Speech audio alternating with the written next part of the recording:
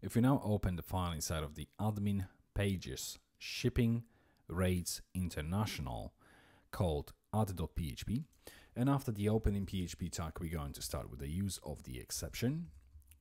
Then we're going to use the SSD form. Then we're going to use the SSD validation. Then we're going to use the SSD plugin.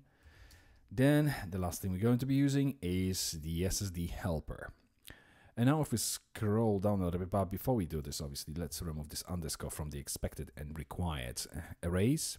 And if we scroll down and do the same with this object valid post property, so one, then another one for type country here, and then the last one for add shipping method. And for our plugin, we're going to add object currency, which is this object currency. And if we scroll down and remove this underscore from object valid error messages, we can now save and close the file.